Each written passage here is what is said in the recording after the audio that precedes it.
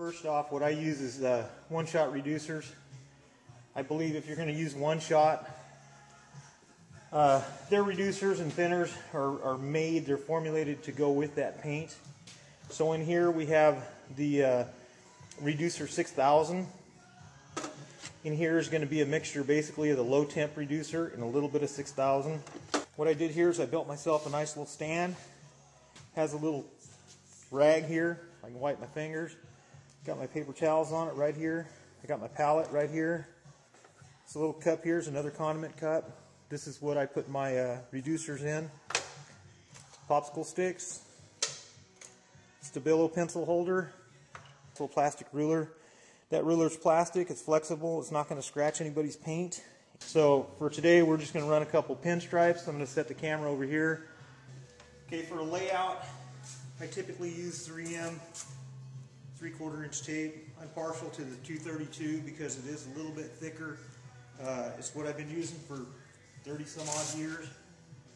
Basically, take it, we all know, pull a nice straight line, pull it tight, set it down, boom, you're done. Take your one shot. I open the can when I first buy it.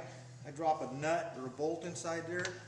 Makes a really nice rattle can, just like you would with a rattle can paint can. I poke a hole in the lid so we no longer have to worry about the paint skinning over. Use a screw, cap it, it keeps the air out. Again, towel, wipe your fingers. Take your reducer, a few drops of that in there.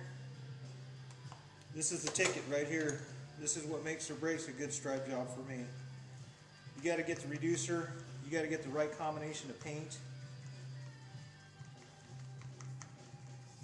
get the right consistency, and that's a little bit thick.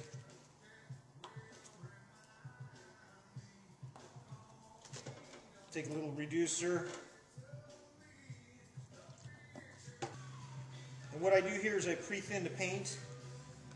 I want to get the viscosity just about right to my likings. That's about it. It's just a matter of looking at it, seeing it. After you've done this for a few years, you guys will figure it out.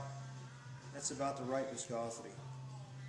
So, as far as a brush, I can pull long lines all day long with this. I don't have to worry about looking at the line. It's a matter of all I really watch is my gap between the tape and the stripe. The brush, using a good brush, is going to allow me to concentrate more on the gap as opposed to what the brush is doing. Now that we have the paint mixed to the right consistency, I'm going to take that brush, I'm going to load that brush, and I'm going to move this just so you can see. We're going to load the brush just like we would any other brush.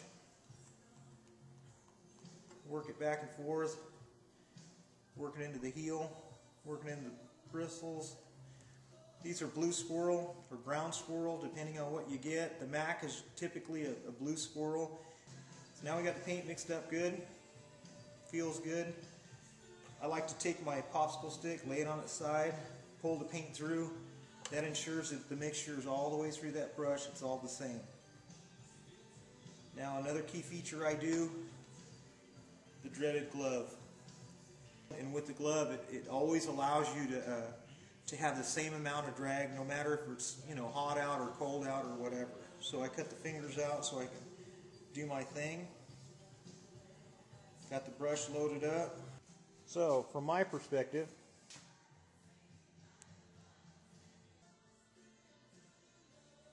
again, I'm just concentrating on the distance that brush has against that tape.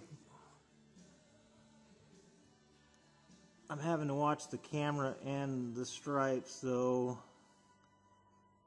it kind of makes it tricky.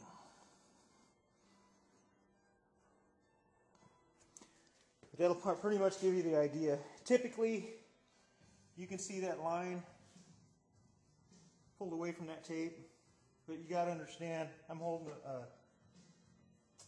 a camera and I'm trying to stripe at the same time. So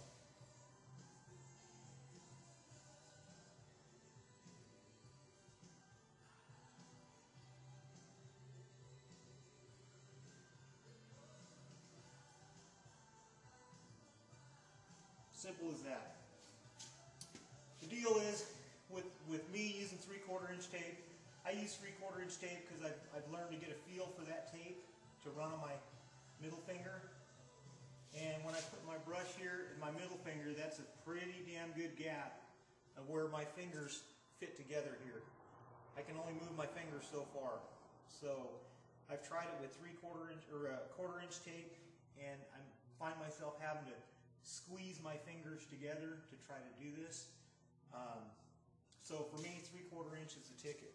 Again, I can use the tape on the opposite side, and by doing so, I can run this line right below it. And again, all I'm watching is the gap. I don't care what the brush is doing, because the brush is if you get a good brush, it's going to hold its own. And all you have to do is concentrate on the space.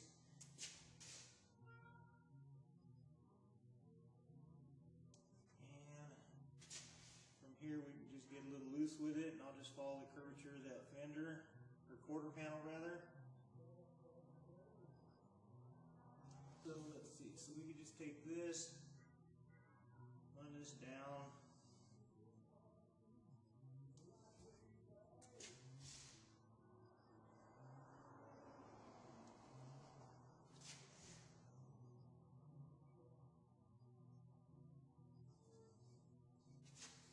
And now we're just kind of goofing around.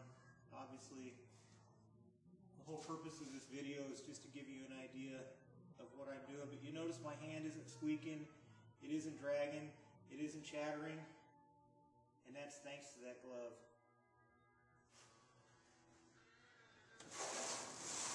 It's all in the mixing of the paint, the consistency, a good brush, and for me, a good glove, and a nice 3/4 inch line to follow.